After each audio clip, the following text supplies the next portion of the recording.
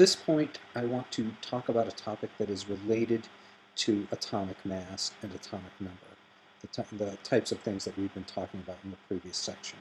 So, as a refresher, I want you to remember that the atomic number is the number of protons in an atom. Now, that being said, I'm going to ask a series of questions. Again, you can pause if you'd like to try and answer those questions, and then I will continue on and discuss the answers in the audio. So the first question is, what type of atom is this? And remembering again, I'm not drawing the electrons. The red circles are supposed to be protons. The gray circles, if there were any in this case, would be neutrons. So the question is, what type of atom is this? You can pause, look at the periodic table if you want. And the way to answer this question is to say, look, this atom has one proton. Look on your periodic table. What type of atom has one proton? And you'll see that the atom with an atomic number of 1 is hydrogen. So this is a cartoon version of a hydrogen atom. So if you understand that, we can go on to the next question. Next question is the same. What kind of atom is this? But it's a slightly different atom. It has one proton and one neutron. And again, you can refer to your periodic table and try to answer this question again and pause here if you'd like. And the answer to this question is, it's also a hydrogen atom, because what makes a hydrogen atom, or what makes any type of atom, is the number of protons that it has. And in this case, this atom also has one proton. It happens to have one neutron as well, but this is still a hydrogen atom, and this is also a hydrogen atom. The difference is that this hydrogen atom here has a mass that is twice as much, because it has one proton and one neutron.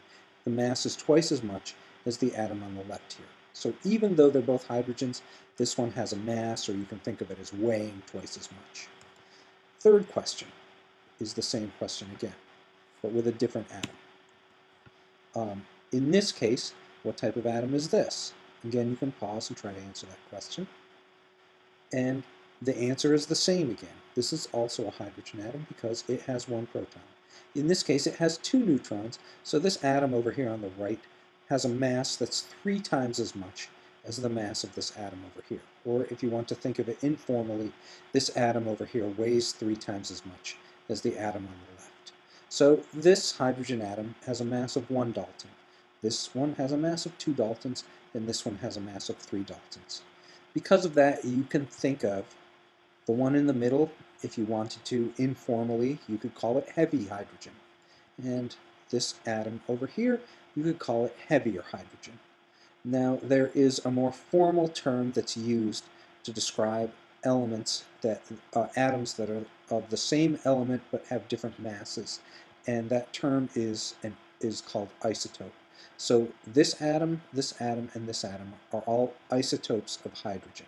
And isotope is basically, what isotope means is, an isotope is a version of an element that is either heavier or lighter than other versions of the same element. So these are all versions of hydrogen. Some of them are lighter than the others, some are heavier than the others, and some are somewhere in the middle. So they are all isotopes of hydrogen. They're different versions of hydrogen that are heavier or lighter than other versions. Now, at this point, I want to point out that it's not just hydrogen that can have isotopes. Pretty much all naturally occurring elements have isotopes that we are aware of. And as an example, I want to talk about this atom over here. I can ask you what type of element it is, and if you want to pause, you can try to answer that question. This particular element has 6 protons. So if you look up which element has 6 protons in the periodic table, you'll see that it's carbon. I could ask you what the atomic number of this atom is, and the answer to that is the same. The atomic number is the number of protons, so the atomic number of this particular atom is 6. And then I could ask you, what is the atomic mass of this element, or what is its mass number? And again, you can pause if you'd like. The answer is to simply count up all of the protons and neutrons, and the atomic mass of this atom is 12 atomic mass units, or 12 Daltons. So this is a carbon atom that has a mass of 12 atomic mass units. This over here is also a carbon atom. It has 6 protons, which makes it a carbon atom, but it's a little bit different. it has 1, 2, 3, 4, 5, 6, 7, 8 neutrons instead of 6 neutrons over here. So the only thing that's different between this carbon atom on the right and this carbon atom on the left is this one has a slightly greater mass. Its atomic mass is 14 atomic mass units because you add up 6 protons and 8 neutrons. And so these are two different isotopes of carbon atoms. This one has a mass of, this is a carbon that has a mass of 14 atomic mass units. This is a carbon atom that has a mass of 12 atomic mass units. Now, there will be times when you, if you were a chemist, you might want to talk about only one version of a carbon atom, and maybe you were only interested in talking about the version of carbon that has a mass of 14 Daltons, and you didn't care about any other version of carbon, not this one on the left, not any others that we might not have even discussed. If you were only interested in talking about this one and you wanted to describe it to other people, the way that you would do it, one way that you would do it is you would call it carbon 14. And the number at the end of the name is basically telling you that you're talking about carbons, only carbons that have a mass of 14. And as you might guess, this atom over here, if you were only interested in talking about that one, you would call it carbon 12. If you wanted to only talk about this in a more formal chemistry setting, only this isotope of carbon, a simpler way of doing it, instead of writing out carbon 14, is what you typically do is you write the symbol of the element, so in this case it would be carbon, and then you write the mass of the particular isotope that you're talking about as a superscript to the left side of the symbol. So in this case, if we are only talking about this isotope of carbon, the carbon that that has a mass of 14 atomic mass units, we would write the capital letter C and a superscript of 14 to the left of that symbol. This is basically saying we're only talking about this isotope. We don't care about any other isotope of carbon in this case. And so that's the mass number there. And if we were only interested in talking about this isotope of carbon and we didn't care about any of the others, we would write the capital letter C and we would write a 12 as a superscript to the left, which basically means we're only talking about carbons that have a mass of 12 atomic mass units. So as an exercise to see how well you're understanding this material, we're going to play a little game, which basically means we're going to just ask a few questions. You can pause to try to figure out the answers to see how well you're understanding the material. So here we go. How many protons does oxygen 17 have? And that's how this would be pronounced. So again, you're probably going to need to consult your periodic table. So get a periodic table handy. You can pause and try to work on this. Basically, the answer to this question is how many protons does oxygen 17 have? You have the number of protons is the atomic number. So you would simply look at the periodic table, look up the atomic number of oxygen, and you will see that every oxygen atom has 8 protons. So this number, in this case, doesn't even matter because I'm asking the number of protons, and every oxygen atom in the universe has 8 protons. It doesn't matter what the mass is. Every single one has 8 protons, so that's the answer. The next question, how many neutrons does oxygen 17 have? And again, you can pause to try to answer this question on your own. The answer is basically, now you need to use this piece of information. We know from the previous question that every oxygen has 8 protons. So of this mass of 17 atomic mass units, 8 of those atomic mass units come from the protons. So the rest of them have to come from the neutrons. So the number of neutrons that oxygen 17 has is 17 minus 8, because that's the number of protons. So 17 minus 8 is 9, and that's our answer. How many neutrons does oxygen 17 have? It has 9 neutrons. Because we know it has a mass of 17, we know that 8 of that mass comes from protons, so the rest have to come from the neutrons. At this point, I want to finish up the discussion of atomic mass by talking about something called average atomic mass. So in the previous section, in the previous slides, we were basically talking about how hydrogen and other atoms can have different isotopes. So you can have hydrogen atoms that have a mass of 1 Dalton. You can have hydrogen atoms that have a mass of 2 Daltons. You can even have them that have a mass of 3 Daltons. But let's just pretend, for the sake of argument, this isn't really true, but let's just pretend that in our universe, hydrogens come in one of two flavors. They either come like this, with a mass of 1 Dalton, or they come like this with a mass of 2 Daltons.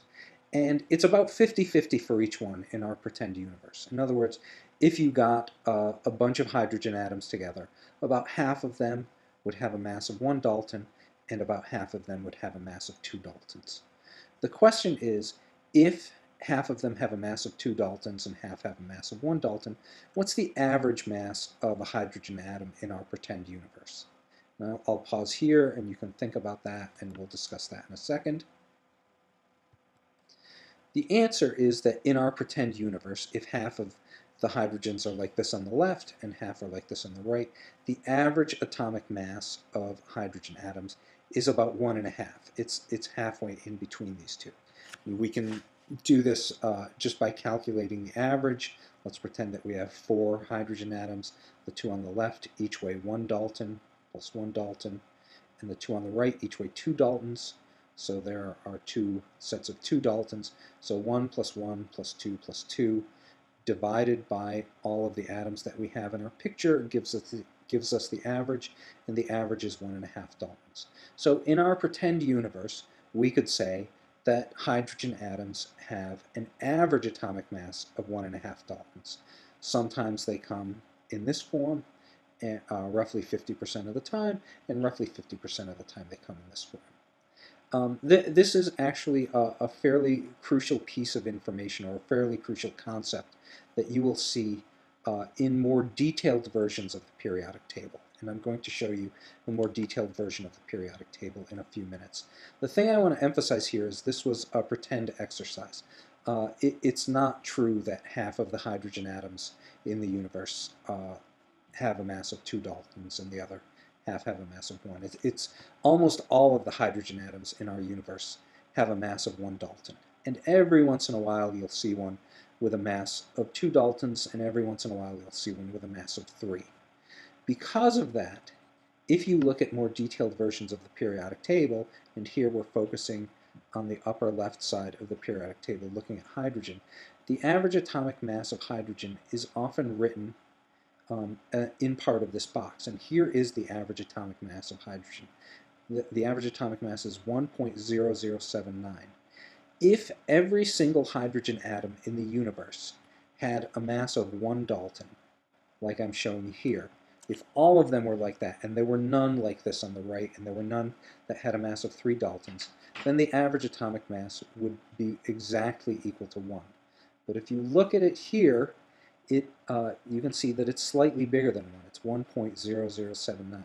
What this is basically telling you is that most of the hydrogen atoms in the universe have a mass of 1, but there are some that bring the average up a little bit over 1. So there are some hydrogen atoms that have mass of 2 or 3 Daltons. And this is true for pretty much every naturally occurring element. If you look at beryllium, beryllium's average atomic mass is 9.0122.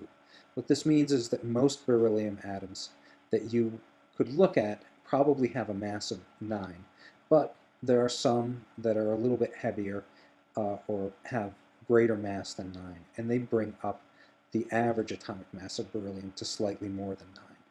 Or if you look at scandium over here, it has a mass of 44.956, which probably means that most scandium atoms have a mass of 45 atomic mass units, but there are enough isotopes of scandium that have a mass that's slightly less than 45 that it brings the average atomic mass of scandium down slightly below 45. And you can see this for many of the other naturally occurring elements. So this is another piece of information to get from the periodic table. First thing that you can get is the abbreviation or the symbol. That's the most obvious one. The whole numbers that you see are the atomic numbers, or the number of protons in the atom. Sometimes they'll write the name of the atom, and very often they will also show you the average atomic mass of each particular element. So In summarizing this section, what I would like you to know is I want you to know what atomic mass means. That is basically the number of protons plus the number of neutrons in an atom. Know what atomic number means. That essentially means how many protons a particular atom has. Know the electrical charge associated with protons, neutrons, and electrons. Protons have a charge of +1. Neutrons have no electrical charge. Electrons have a charge of -1. And then know the relative weights of protons, electrons, and neutrons. And again, I put weights in quotes there because really what I'm talking about is mass. Know that protons and neutrons have roughly similar mass, and you can think of one proton as having a mass of 1 atomic mass unit, and a neutron as having a mass of 1 atomic mass unit. And you can think of the electrons as having so little mass that they don't really count in our calculations. And that is the end of the section on protons and neutrons. The next thing that we're going to talk about to finish up this unit is electrons.